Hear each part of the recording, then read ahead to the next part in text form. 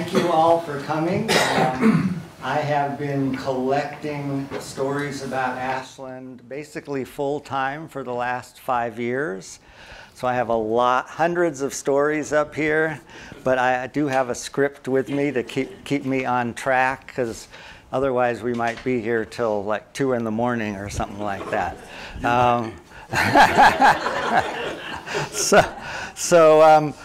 We are going to do a little time travel through these stories, Ashland history stories.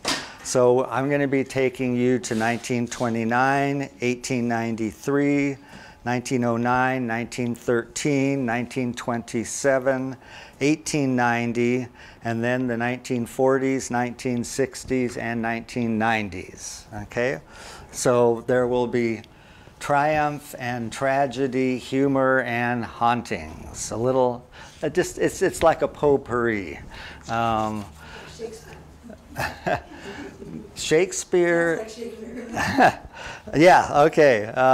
So we are going to start with a story from 1929. This is some humor. This is the Ashland High School newspaper from January 18, 1929. And I was just looking through it thanks to the wonder of the internet. And I found some jokes they had in there.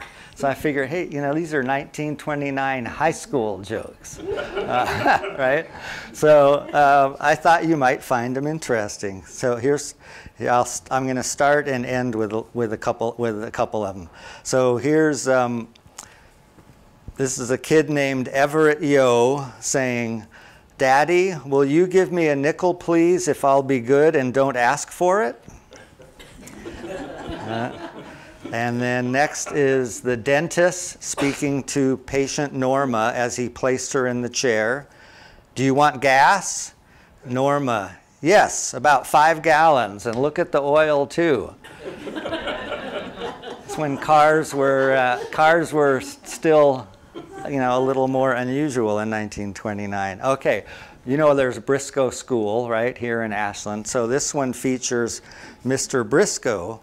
Mr. Briscoe asks a student, "Was your brother home from college over the weekend?"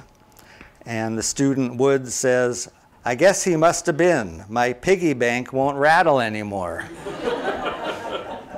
That's your high school humor, so a selection of it.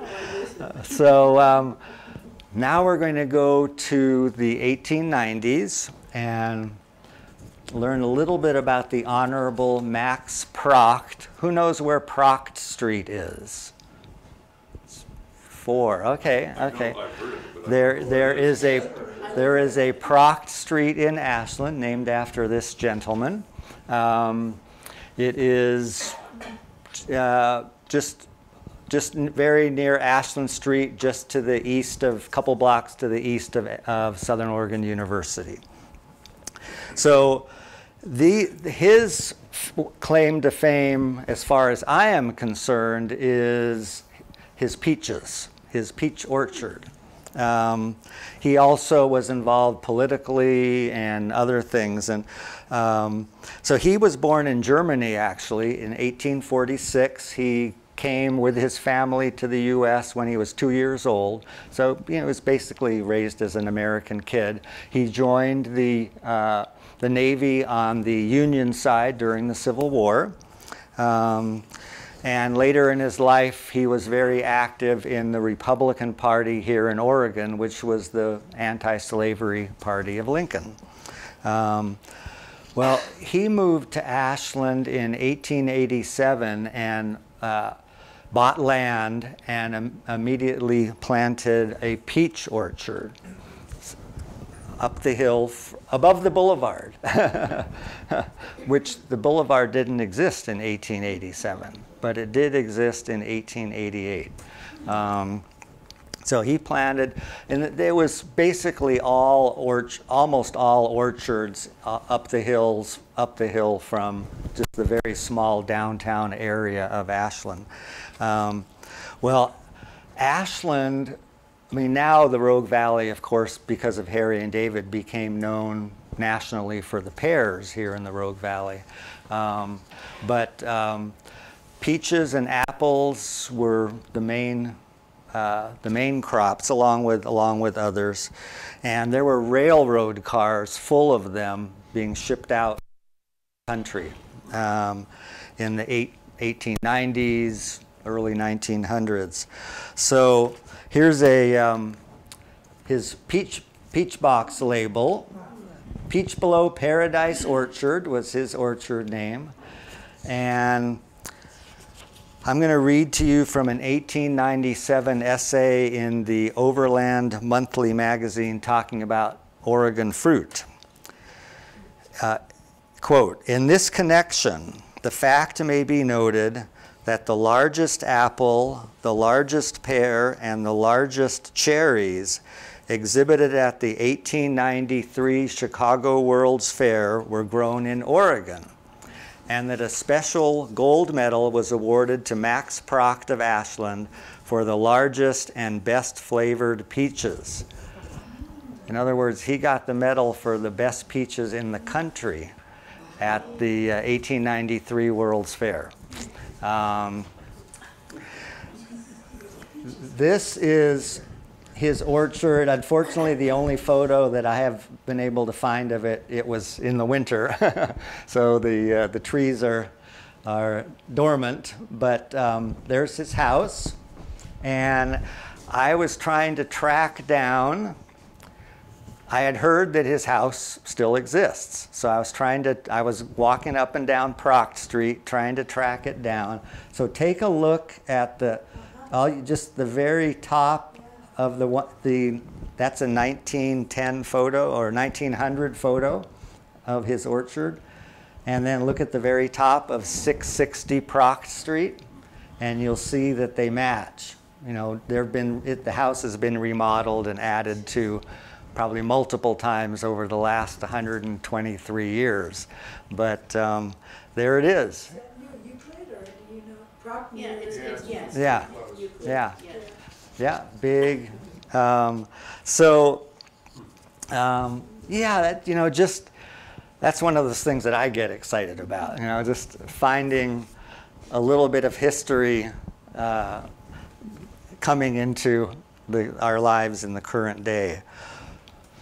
Okay, we are going to 1909 next, and another story of a highlight of Ashland history when the natatorium, is that a word that it's a very unusual word. We don't use that word anymore. It's the swimming pool. But in the old days, it was the natatorium.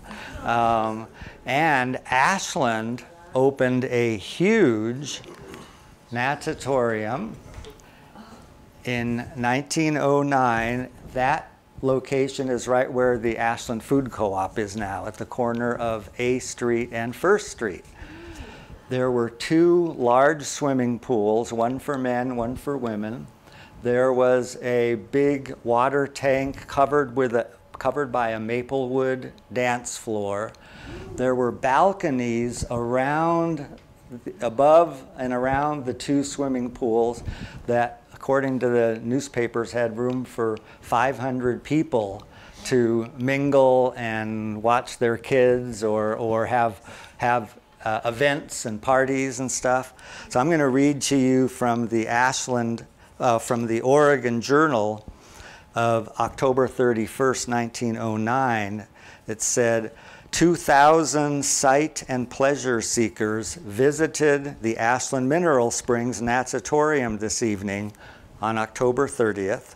The occasion being the formal opening of what is said to be the largest plunge bath establishment north of San Francisco.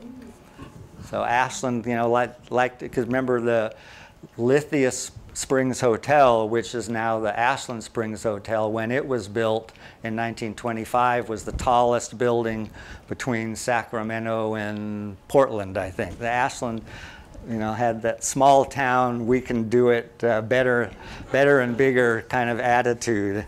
Back to the newspaper. Jordan's orchestra furnished the music for the evening, and the large dance pavilion was crowded, as was the 2 mineral swimming pools. The pools are supplied with white sulfur water from springs that bubble up directly under the natatorium. And the utilizing of these famous waters as a source of profit and pleasure on such an extensive scale is an indication that capital is at last taking cognizance of some of Ashland's remarkable resources. So, let me just mention, because this RVML is taping these, if you could hold questions till the end, but there should be plenty of time for questions, or even if you have some additional stories to add. Those springs are still bubbling up water, except they're under the parking lot of the Ashland Food Co-op now. And they are directed to one of the streams, one of the local streams. But Ashland was, when Lithia Park opened in 1916, they had 3 gazebos. One was Lithia water, one was white sulfur water, and one was soda water. And I have not yet been able to learn what the difference was between the 3 of them. Someday I'll find someone, some student at SOU who wrote a master's thesis on the 3 mineral waters of Ashland or something. Okay, so some of you, if any of you are old timers in this room, you may have known those 2 swimming pools as twin plunges. So that building was torn down in 1919. For some reason, it was just not financially successful. But the 2 big concrete pools remained. In 1931, someone got inspired and fixed them up, resurfaced the concrete, because it was probably pitted and everything after 12 years of sitting exposure to the elements, and opened up twin plunges, which was again, a big 2 swimming pool outdoor swimming place until 1977, when it finally closed. So we're staying at the natatorium for this story, but this is 1913, the Say-So-Gilson wedding, which took place at the natatorium. So again, I'm quoting the Ashland Tidings from September 29, 1913. The wedding ceremony was witnessed by an immense audience, the building packed to its utmost. The padlock service was used and was conducted by Reverend Dick Campbell. He wore the usual vestments and looked handsome in his part. The bride, Elizabeth Shamlefel, is the little granddaughter of Mrs. Elizabeth Van Sant and is a beautiful girl of 6 summers. She looked like a lovely doll from Toyland. 6 summers? Okay, you got that, right? Okay. Don't freak out. Everyone in the wedding was from 4 to 8 years old. And it was the the dramatic closing event of the Ashland Children's Festival of 1913.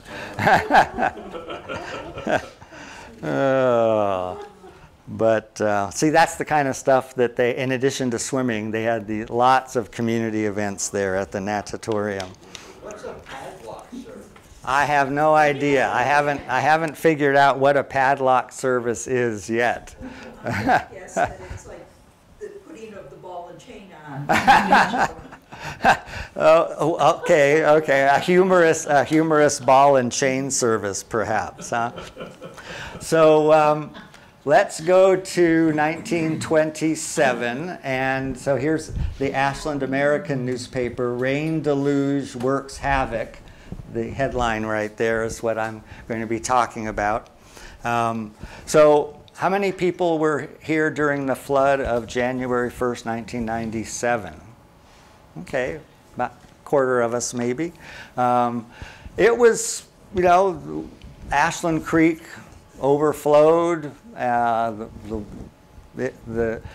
plaza was totally full of water, about a foot deep. All the basements of all the downtown plaza buildings were filled with water. And we had to use porta potties for 2 weeks because the water treatment plant was knocked out. But you know, we still had internet, we still had automobiles, you know, we still had our lives were pretty normal other than the people who were cleaning up the mess downtown. However, in 1927, it was a different matter. So Ashland Tidings of February 1st, 1927 said, the track is impassable for 40 miles between Ashland and Gold Hill. So this is the train tracks. And then in addition, so that's going north, and then going south, trains from the south are held up by high water and slides in the Siskiyou Mountains. So back in 1927, there were probably a couple hundred people who were stranded here at the Ashland Depot. And the town had to figure out what to do. So, and Southern Pacific Railroad as well. Well, according to, I came across a railroad employee who was interviewed, and Maurice Bailey, and he was a Southern Pacific employee. He said, Southern Pacific installed radios in each train to provide entertainment for the stranded guests. At this time, Ashland's Depot was 3 stories high with a dining room, hotel, and offices. So Southern Pacific bedded down all the passengers for free, and then hired an orchestra and put on a dance each of the 3 evenings for the benefit of the passengers. So to try to, and then I think the Chamber of Commerce tried to get people to walk around town and see if they might want to move here, you know, since they were stuck here for 3 days. So that was interesting. But then in the course of researching that, some of the old-timers in 1927 referred back to the flood of 1890. And they said, oh, you guys, this is nothing. That's what old-timers do, right? Probably a few people in this room talk like that occasionally. Okay, they said, this is nothing.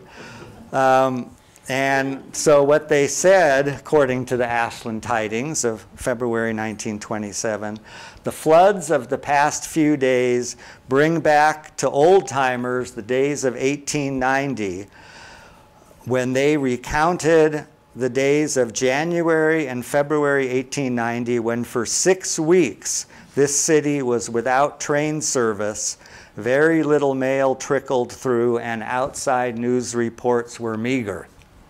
So that, and so no automobiles, right, 1890. So if you wanted to get somewhere, you got on a horse, right, or maybe you had a wagon that the horse pulled. So when they, and no internet, you know. So I think, you know, they probably had telegraph, and I think phones were maybe just starting to come to Southern Oregon in the 1890s. So 6 weeks of being cut off, that's what the old-timers experience. Okay, so those are our stories. I said triumph and tragedy, so Max Proct and the natatorium were the triumph. The floods of 27 and 1890 were the tragedies. This one sort of fits in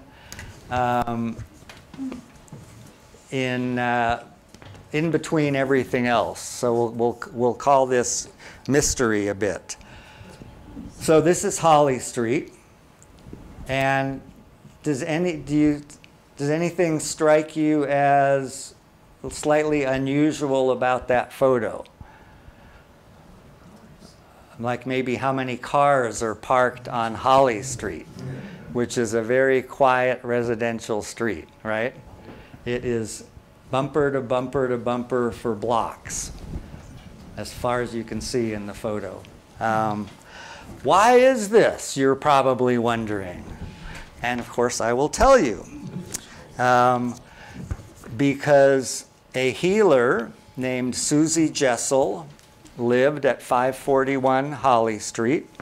That house she lived in is still there. It has a little sign on it called the Jessel House. I think it might be a rental now, but she healed through laying on of hands. And she didn't take personal credit. She said just God did God's will through her hands. So it's hard to express the impact that she had, not only on the individual people that she helped heal, but also on the community, the town, the city of Ashland. So one of the best ways that I have found that I think helps express it is, so you know, Ashland Shakespeare Festival began in 1935. So during the 1940s, it was, there were maybe a week, 1 to 2 weeks of shows. Late 40s and during World War II, it wasn't. There were no shows at all. 1950s and 1960s, the Oregon Shakespeare Festival ran for a month outdoors at the Elizabethan Theater, and the motto was "Stay 4 days, see 4 plays." And it was, you know, they sold out basically that month every year. So think about that, and then think about Susie Jessel and bringing people to Ashland to come for healing. She had more of an impact on the restaurants and motels of Ashland during the time she was alive than the Oregon Shakespeare Festival or anything else that was going on here in this community. So here's a photo of her from 1940 or so, and according to her daughter, she would have anywhere from 100 to 300 people a night come see her. She would just spend a very short time, a couple minutes with each person. Generally, people might stay for a week, and they'd come every day for a week or every other day for a week.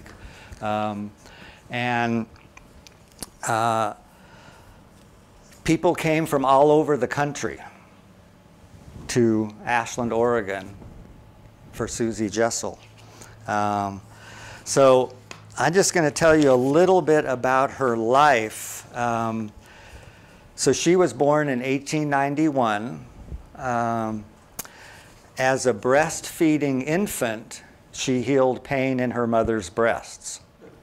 And that's kind of how her mom kind of clued in something was going on.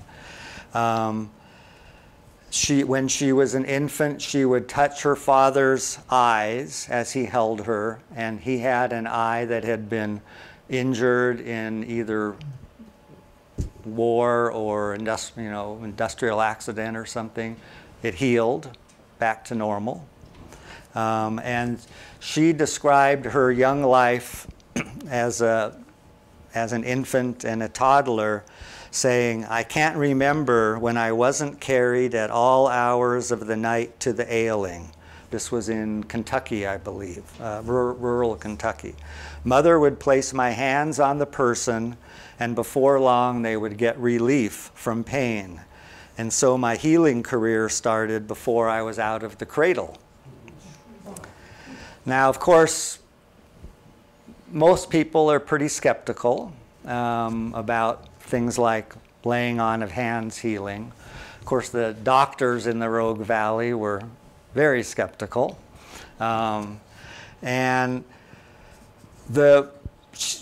Susie Jessel, you know, she didn't argue with people, but she liked to just kind of make a couple really basic points in regard to, hey, this is all placebo effect, which is, you know, the best argument that one can come up with, you know, because I mean, we do know now from drug tests that people get healed from the placebo drugs, right? Occasionally.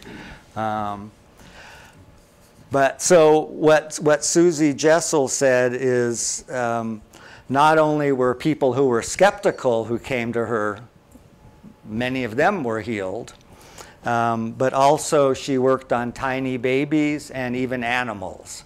And she said, you're not going to have placebo effect with animals or tiny babies. So, you know, and two of her children also had healing ability. And when I wrote about Susie Jessel on my website, I did have a couple people tell me, yeah, I went to her son Joe, or I went to her daughter Alma, and I was healed. Several, you know, people who were in town today. So she lived in Ashland from 1932 to 1966, and just had you know, in her own way, had a big impact on our town. So now, I promised you stories of hauntings and ghosts. So why do I have a photo of scissors here? So this is a story about a house on Elida Street, took place in a house on Elida Street.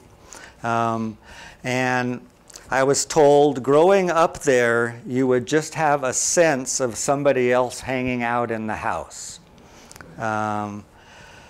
So the person, Julia, who told me this, the front bedroom was my room, and things would slide around in that room. I had a couple of friends in high school. We were laughing and giggling in my bedroom when we were best buddies then, and a pair of scissors on the bureau slid across the bureau. And one of my friends said, "I'm not staying in your room again." So this was viewed by multiple people simultaneously, and I occasionally tell stories that are hard to believe, and I try to only do that if I get 2 or 3 people giving the story.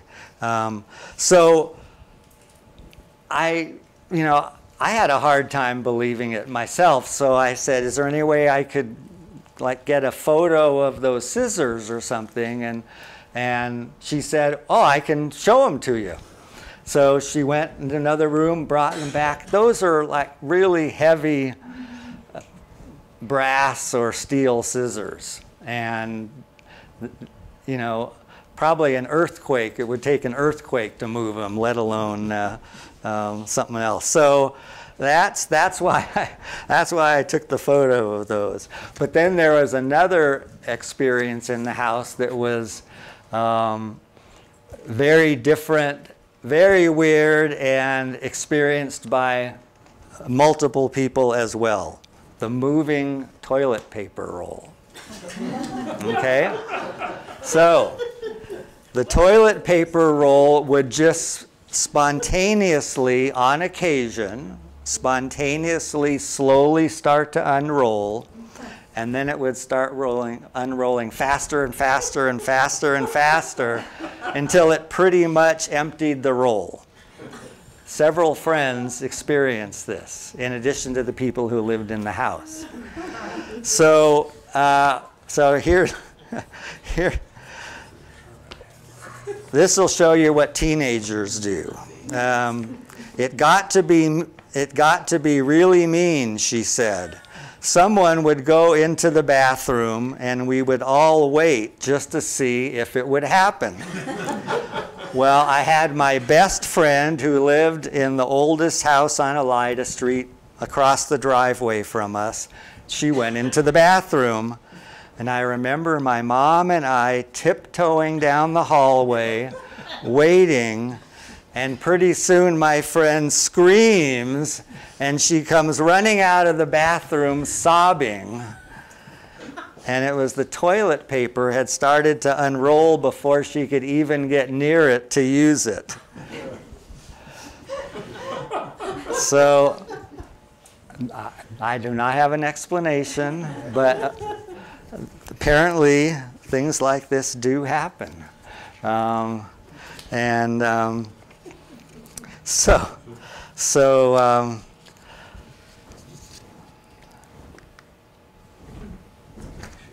Let's go to the Peerless Hotel. This photo is before it was the Peerless Hotel. This is on 4th Street. I'm sure most of you have seen the famous Coca-Cola sign. This photo was taken in 1990 before it was renovated. So this is it was originally a one-story building in 1900, and then in 1904, it was expanded and the second floor was added. And it was a rooming house.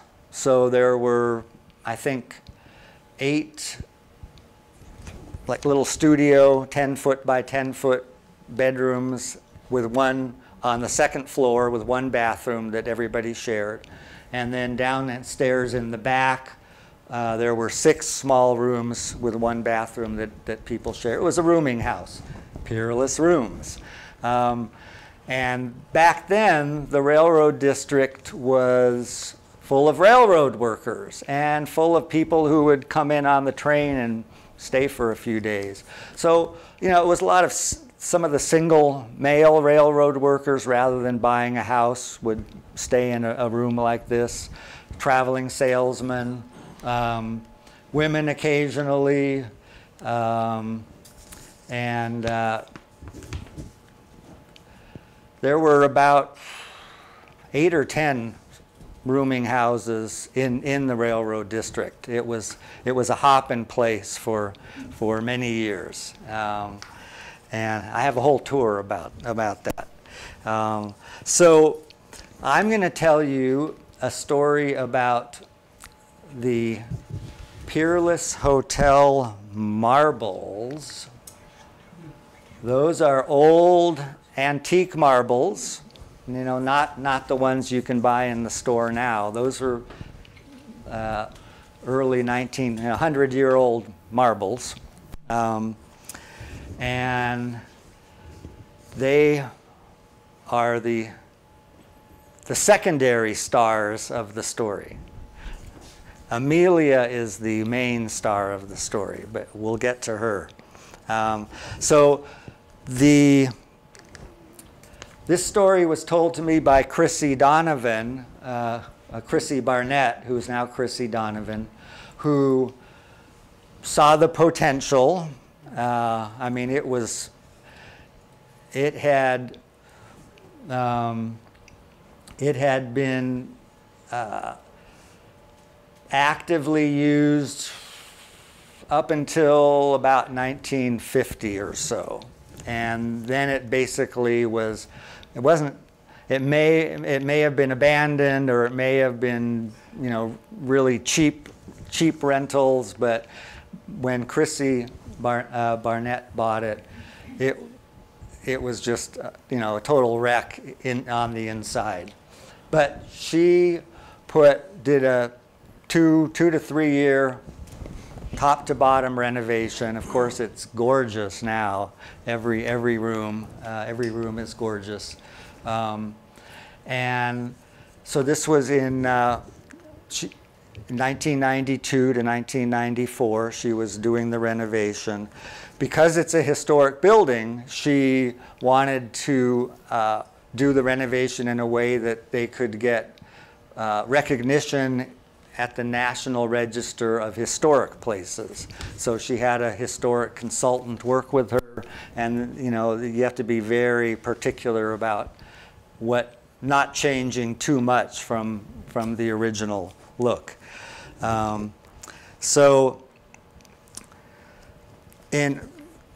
I mean, because it was a 1900 house, there really wasn't much of a building. There wasn't much of a foundation. So they had to dig down below the floor and kind of work on strengthening the foundation to meet the current building codes. The only historic objects that they found when they dug down underneath the floor were these marbles. So, you know, Chrissy was thinking maybe kids had been playing, you know, marbles on the floor, and they, you know, the marbles slipped through the cracks in the course of 100 years. So the marbles reappeared in Chrissy's life a few months later in different ways, okay? So there were, I can't remember, oh yeah, so this you can, it's not as clear as the photo. This is a photo that's on the wall in the Peerless Hotel.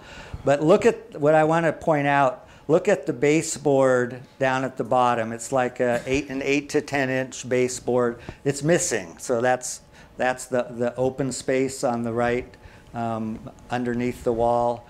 That's where the baseboard should be. And so you can see into the next room through that space under the wall through the baseboard, right?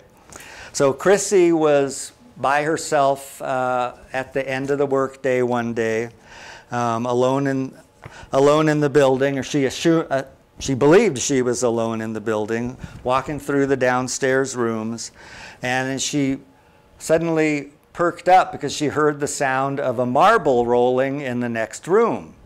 So she kind of looked under, and she saw a marble rolling along the floor through that opening under the baseboard. So she said, somebody else must, one of the work guys must be here. So she walked around into the next room. No person, no marble. Okay, there's mystery number one, just an empty room. So then her second encounter with the spirit, or what you want to call it, I mentioned she had hired a historic consultant to help with making sure that they dotted all the I's and crossed all the T's, and made it so that it would actually, you know, with all the extra work, so it would actually meet the standards of being a historic, registered as a historic building. So, you know, she was happy to do it, but it was frustrating. If any of you have worked on historic buildings, you probably can relate to that. So one day, towards the end of the renovation process, she and the consultant were talking in one of the upstairs rooms and kind of wrapping things up, and he said to her, you know, we've really done a great job, but I can't guarantee that the National Register people are going to approve the building. And she got, what?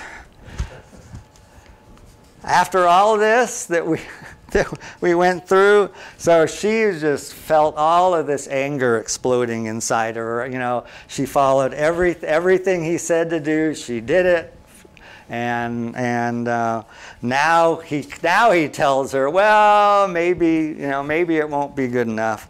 And so in that moment of anger and just this crackling of tension between the two of them, both she and the consultant heard this loud crack right at their feet, as if someone had thrown a heavy object like heavy old marble right down there on the floor.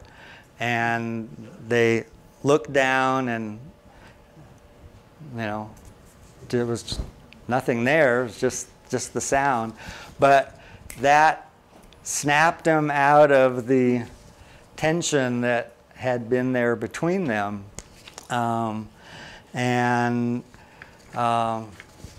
She was, again, mystified. It's interesting. I've been working for the last year or so on developing a haunted Ashland walking tour. Nikki mentioned I have walking tours. I actually have 9 different walking tours, but I'm going to be, hopefully next month, by mid to late June, I'll be starting to offer a haunted Ashland walking tour. And I'm going to include in that, I've spoken with the current owners. Chrissy sold the Peerless Hotel a couple years ago to some new owners. And I've spoken with them, and they have had some similar kinds of experiences to what I just expressed happened between Chrissy and her historic consultant. So let's go now to 1994. The renovation was complete. She was getting ready to start having people booking rooms. She had an open house for the community. And if it's an all-day open house, people could, because people were curious. They've been watching her work on this for 2 years, so during the afternoon, Chrissy had noticed an elderly, white-haired woman who was spending a lot of time sort of in the upstairs rooms and wandering around. And towards the end of the open house, this elderly woman approached Chrissy privately, and she said to Chrissy, "Do you know that you have a friend?" And as Chrissy explained it to me, she said, I was kind of confused, and I said, "Well, I hope I have a lot of friends." And the woman kind of laughed, and she said, "No, what I mean is you have a friend here in the Peerless, and her name is Amelia. She is a spirit here, and she told me she is very happy with what you have done with the building." So the elderly woman went on to tell Chrissy that Amelia had lived in the Peerless rooms for some period of time, many decades before, when it was a boarding house. And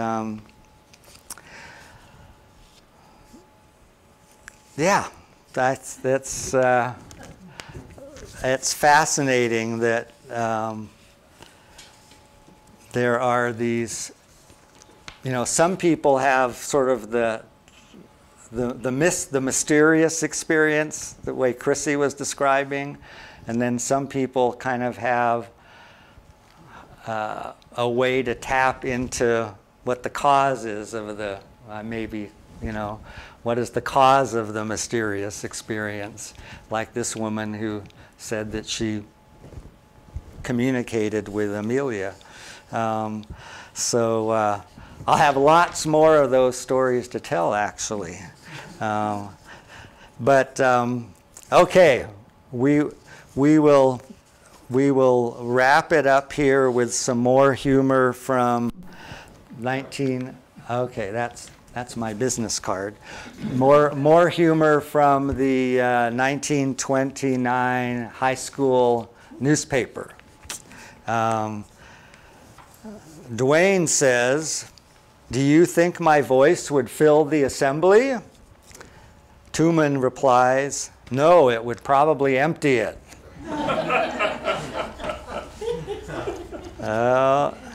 And then the last one, Leverett asked this question to his dad: "Did Mr. Edison make the first talking machine, Pa?"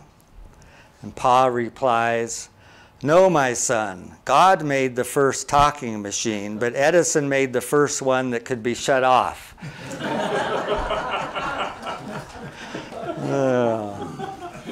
So I don't know. They had some good. They had a few good ones. So yeah, I would love to have questions. I would love to have people add some stories if you have a story. I'll just mention in terms of the way that I'm trying to kind of, number one, have fun, and number two, serve the people of Ashland, help build community here. Number one is the website. So I just celebrated the 5th anniversary of the WalkAshland website. Started in April 2018. And they're all photos and stories. So photos and text. There are more than 130 photo essays on the website. Some with 10, 20, 30 photos. A lot about Ashland history, a lot about art in Ashland, both our public art collection and neighborhood art. A lot about, I'm writing about the Ashland Tree of the Year for each year since 1988. Holidays, Halloween photos, 4th of July photos. Mystery. Well, okay, I'll get to that in a moment. And then how it started was I was walking around my neighborhood and I started taking photos of houses and flowers and gardens. And I thought, oh, this would be fun to share with people. So eventually I will have photos and stories about every street in Ashland on the website. So it's a monster. But that led to me doing walking tours, which I started doing regularly last summer. And there's a page on the website that says walking tours, and that can take you to a calendar. I usually fill up the calendar 1 month in advance during the summer and fall, spring, summer, and fall months. I speak to community groups. If anyone, similar to this, I've spoken with Ollie and Senior Center, Mountain Meadows, Rotary Club. If anybody's part of a community group, I'm happy to share some stories or history. And then I have twice a week I send out an email newsletter. It's just 2 or 3 photos, and you can grab a card on the way out, or from me if you want to just sign up to get an email every Monday and Thursday with 2 or 3 photos. As Alice said, I send out a mystery photo once a week usually and say, where is this? And try to see who can guess where it is. So, well, thank you very much, and let's open it up to if there are questions or comments. What house was that with the scissors moving? Where is that house? On Elida Street, Oh. 92 Elida Street. Where's Elida Street? Elida Street is off of East Main. It's just like 2 blocks. One or two, 2 blocks Between long. East Main and Siskiyou. North. Yeah. Did they say there's like a missing, murder or something, or just No clue. No. Yeah. Just seamstress. right. Oh, Yes. Last time we spoke, Peter, I mentioned Tunnel 13 to you, which is fascinating. It's not quite in Ashland, but it's so close. Mm-hmm. It's also, strictly speaking, illegal to go up there. So it would put you in a quandary, but have you thought about doing something on Tunnel 13? I'm just going to take me the rest of my life, Tom, just to do Ashland. I'm not even writing about a mile outside of Ashland, let alone. Tunnel 13 is the last great train robbery in the United States, 1913, I think. 20s, I think. 1920s. There were the D'Entremont brothers had this cockamamie idea to rob the train where they thought, a train they thought was carrying a lot of gold in the mail car. So they planted a bomb in the mail car, blew up the mail car, and killed 2 or 3 railroad employees, which is what really got them in trouble, because then, they were wanted for murder. But they blew up whatever was in there. They blew it up anyway. And they actually did. They got away. And it took. One of them was tracked down after 2 or 3 years, I think maybe 2 or 3 months, and another one, it took a few years before he was tracked down, but they both ended up in prison for murder. Yeah, but it took place right as the train was coming out of Tunnel 13 up in the Siskiyou Mountains. That's why Tom was asking about Tunnel 13. We think that famous scene in Butch Cassidy and the Sundance Kid may have been based on that. Oh, Butch Cassidy scene may have been based on the D'Entremont brothers. Okay. Yeah, Gil. Peter, have you done anything or researched out the enclosed swimming pool down by my house on Randy that is like 50, 60 years old, but still... Yeah, it's private, but still right. So, okay, so Gil's asking about the Hellman Baths, which is another mineral spring that was, where the waters bubbled up, and the story was that it had been a Native American healing place before the pioneers got here. And then Hellman, who owned the downtown area, owned property all the way about that far, obviously. And so Randy, this is near Hellman School. Mm-hmm.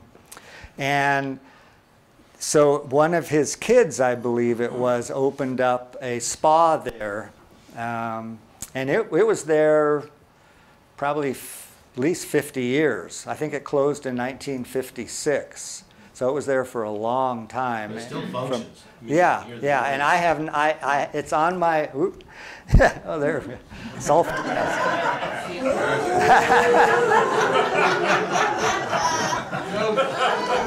I did it.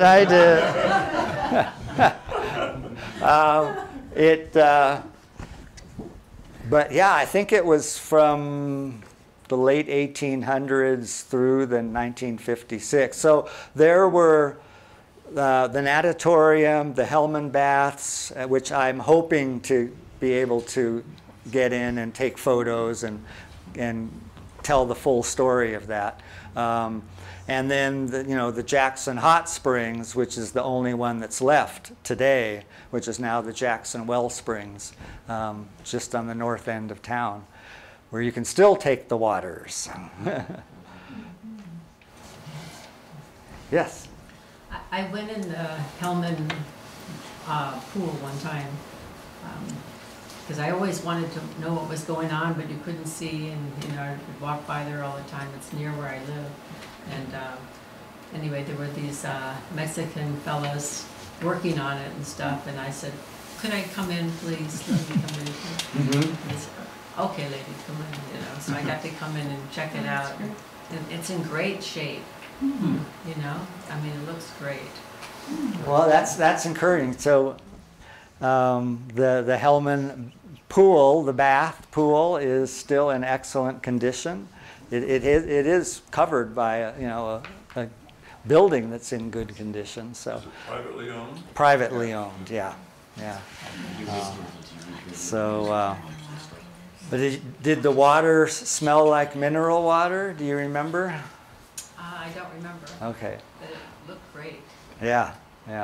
I mean, back in the early 1900s, the Chamber of Commerce of Ashland built a lithia water tasting gazebo at the train station with, of course, the idea was that people who were taking Ashland was a 1/2 hour train stop for every train that went between Portland and San Francisco.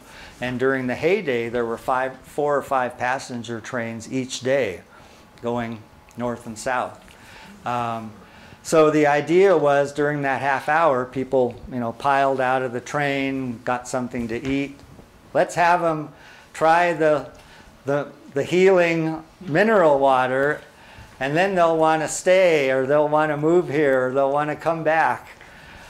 How many people have had the lithia water and that made them want to stay? Okay, I drink it every time I walk through the plaza, but I do not take bottles of it home with me to drink. However, But speaking of that, why did they take the water from, it's like the gun range or something, is where that water comes from, right? And they pipe it over the plaza. What was the impetus for that, do you know? Because There's no spring closer? not lithia water. There was the white sulfur water bubbling up, I guess, all over town. But whatever that difference is. But lithium is a brain healing nutrient. And not that anybody knew that specifically at the time, but it was the business boosters who thought that Ashland could become the Saratoga Springs of the Northwest. There would be healing spas built here and casinos, and people would come from all over for the lithia water. That was the dream, but that dream did not manifest. But Was the bottling plant, what water was that? That's in Lithia Park? All that's left of it is. Yeah, there's some stairways up when you take the path. He's asking about the bottling plant in Lithia Park. When you take the path up the left going south through Lithia Park from the plaza, there's some stairs that go up a steep hill to the left, maybe half a mile up the path. And there was this is a little square building at the top of those stairs, and what the reason for that was, my understanding anyway, is that all 3 types of mineral water were piped to there, and then when Lithia Park opened in 1916, remember I mentioned there were 3 gazebos at the time, 1 for each kind of mineral water, and so the water was sent out around Lithia Park from that plant.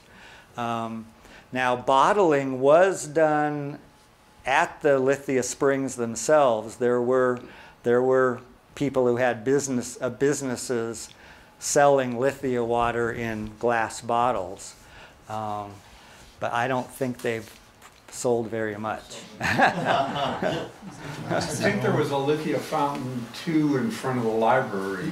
Yeah. That is correct. Right. That statue of the sort of the woman in front of on the corner of the library at Gresham and Siskiyou.